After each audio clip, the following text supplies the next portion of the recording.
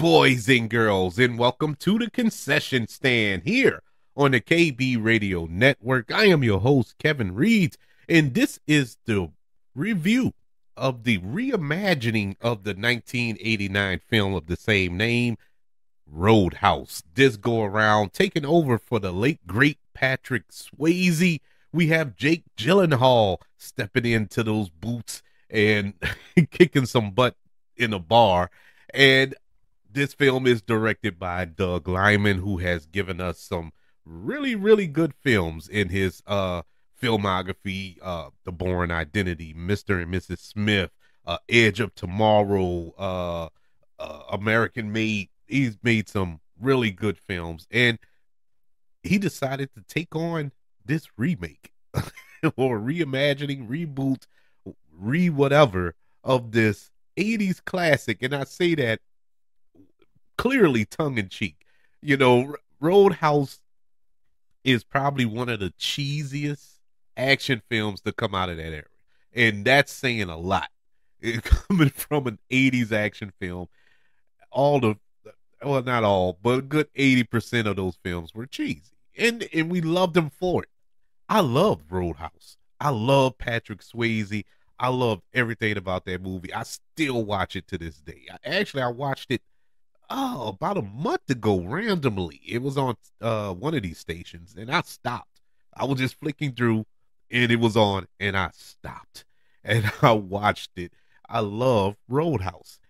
And so when they discussed remaking it, I like, oh man, I don't know. And at one point, maybe about 9, 10 years ago, they were discussing remaking Roadhouse, and Ronda Rousey was going to be in the lead.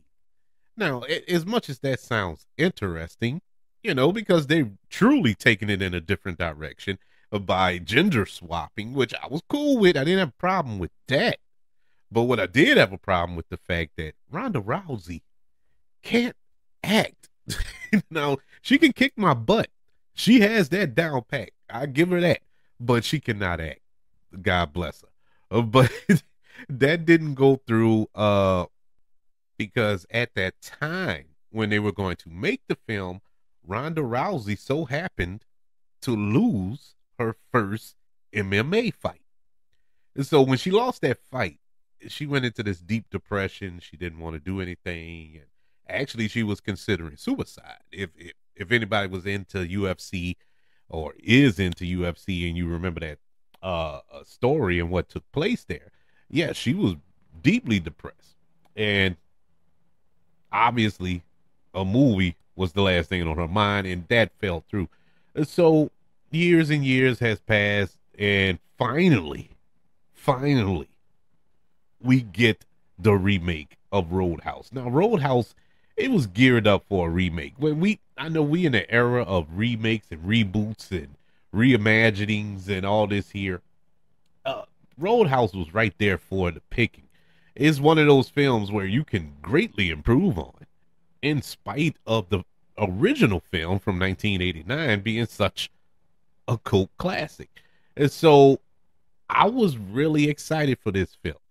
And Jake Gyllenhaal is one of those actors that I adore. I can watch in anything, and especially as of late, because he has been doing different type of roles as of late, action-oriented roles, yet heavier roles as well. He's very versatile. And I always pictured him as Batman. I always pictured him as Bruce Wayne Batman. And it never came to fruition. I don't know if he's aged out of it at this point, but I would still love to see him, especially after watching this. I would love to see him in that role. But he takes over as Dalton in this role. He is an ex-MMA fighter who has a bit of a troubled past, and he's kind of recruited to come and be a bouncer at this bar that is the target of hooligans. And so just the same premise as the first film, as the original. Now, let me get into this review. I fully acknowledge, I don't know if I made this clear enough, but I fully acknowledge that Roadhouse in a spectrum is not a good film. When I'm talking about the 1989, it is not a quote unquote good movie because it's silly, it's campy, it's unbelievable at points, some of the plot elements in that movie. But I don't care because that's what it was. It was a turn your brain off, fight, punchy explosion type movie. And that's what it gave you. And that's what I love about it. That's what a lot of people love about the original Roadhouse. So we fast forward 35 years later to this remake. And I fully expected to kind of turn my brain off. Like whatever. It was late when I turned this on. It was probably about 11:30, 12 o'clock. I turned it on to kind of go to sleep on. You know what I'm saying? Just to have something on in the background. And I was working late and I had not too long got home. I said, okay, I'm gonna turn this on and just go to sleep on it. I'll watch the rest of it tomorrow. I end up staying up and watching the entire movie till one something in the morning. This movie had no business being as entertaining as it was. I loved this movie. I really did. I had such a good time with Roadhouse. Now, is it going to be in the award picture at the end of end of the year? No. No, it's not going to be none of that. But it was so entertaining. So good. Jake Gyllenhaal in this role as Dalton. It was like he was born to play this role. This is one of his best performances, and he doesn't say much. I mean, of course he had dialogue throughout the film. Don't get me wrong, but he never had long monologues. He didn't even have quippy jokes and whatever. Well, he did a couple of times, but I'll get to that later.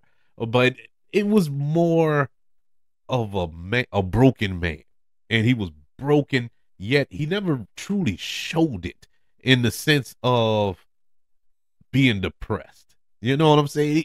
Walking around suicidal and stuff like that because of what took place in his past. Because he has a dark secret, not so much a secret because everybody knows it, but it's such a heavy burden that's on him because of something that took place in his past. But he is trying to kind of turn a new leaf in life, and I loved his performance here. It was subtle. It wasn't nothing grandioso.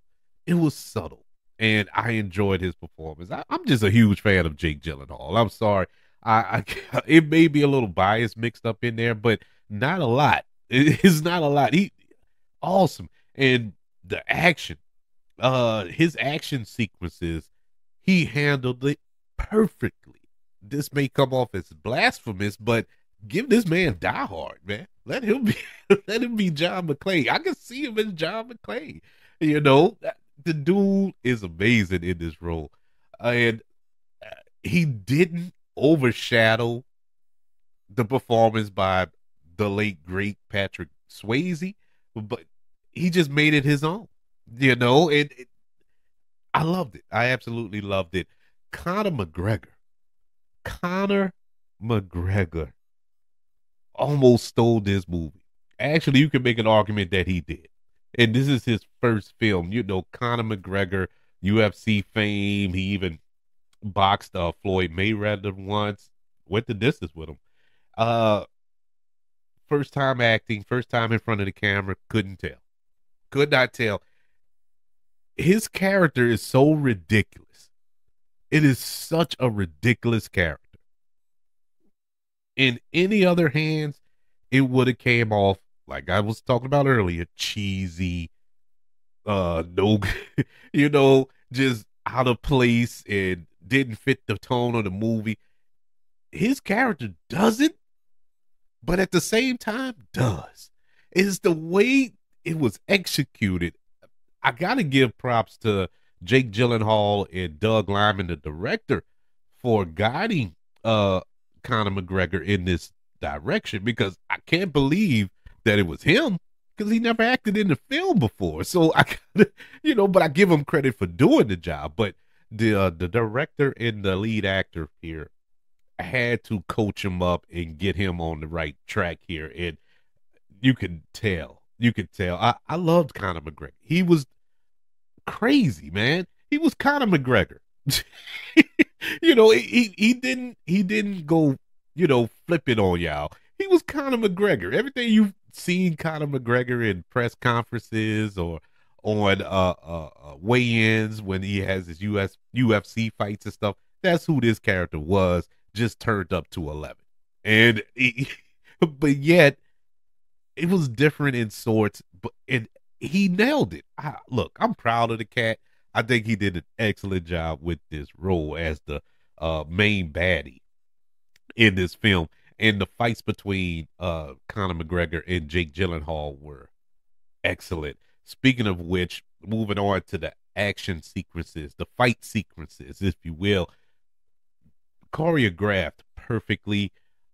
I know this had to be a difficult film to make because of the fighting style. This isn't your typical, boxing stance and you see in movies that's unrealistic in real life. Get in the boxing stance in front of somebody and think that you're gonna win that fight. They're gonna bolo you.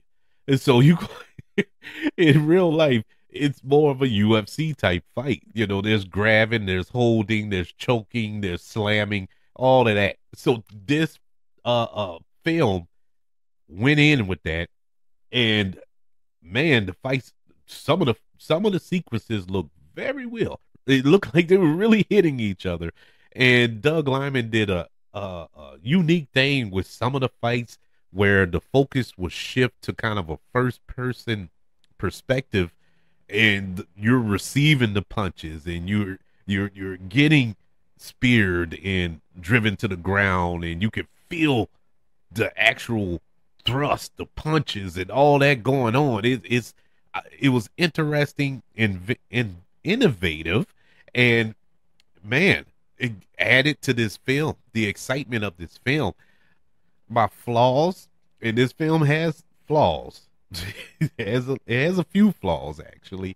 The third act falls apart to me. The third act was kind of just silly in the sense of how we get to the climax and how everything kind of wraps up in this pretty shiny bow. We get character turns that came out of nowhere. Uh, it was like rush. It was like they got to the end when they were writing the screenplay and they're like, "Look, we gotta finish this movie sometime. Let's just do this here. Okay, let's write that down. Yeah, and matter of fact, throw this in right here. Okay, yeah, that'll do it." And that was it. It was kind of like just jumbled together. Whereas the film leading up to this third act was paced fairly well. It was at a steady pace, and we get to the third act, then it felt like they were on cocaine, man. I mean, it was just zoom, zoom, zoom, zoom, zoom. It was all over the place. And so it kind of fell apart a little bit. Uh Billy Magnuson, I believe I'm saying his name right. I like him as an actor. He didn't fit in this movie. He was in a completely different movie, I felt. Uh as the quote unquote main villain, as the antagonist here. I just didn't like his character. His character didn't not his character, it's the way he played him. And I don't fault him. I just fault the way that character was written. It was silly. He was silly. And he had no actual goal. And it no way to achieve his realistic way to achieve his goal. And what he was going after had no bearing on Dalton or on that Roadhouse. It could have been solved so easily, and he was told this several times. Why don't you just burn the place down? He was told this like from the beginning, and it did it. You know, oh, I know what I'm doing. I'll handle it. It's like, oh, come on, man. This is stupid. This is silly. It was silly. But yeah, I did like that and the third act. Those were the two bugaboos for me, and those were big bugaboos.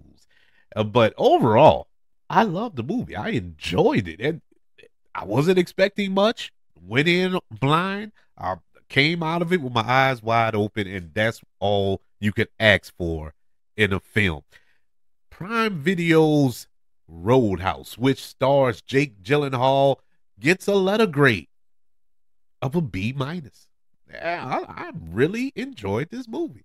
I did not think going into this weekend when you have Roadhouse coming out and you have Ghostbusters Frozen Empire that came out at the same weekend that I would enjoy Roadhouse more.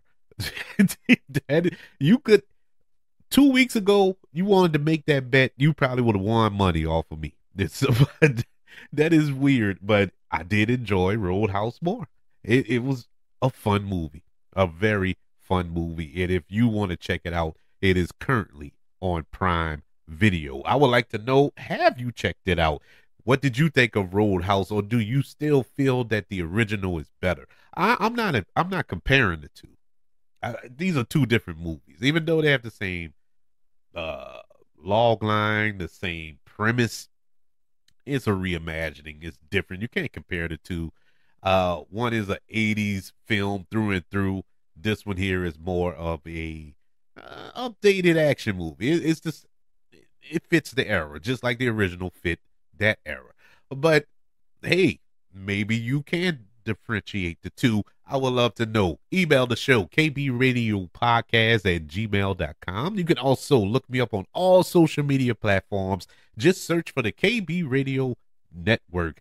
Also, don't forget to subscribe to the KB Radio Network channel on YouTube.